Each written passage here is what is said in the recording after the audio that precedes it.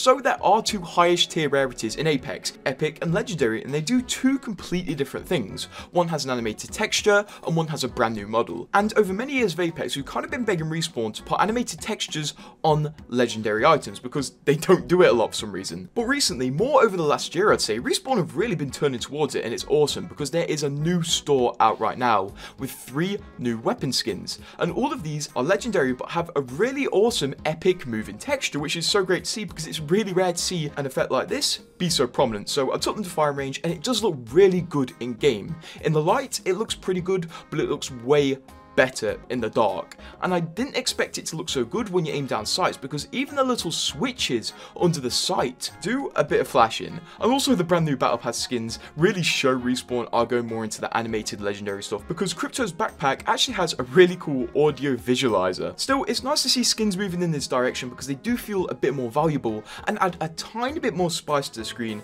when you do end up paying a lot for skins these days. So what are your thoughts on this kind of new direction that we've had to beg for? And also, subscribe if you like these skins.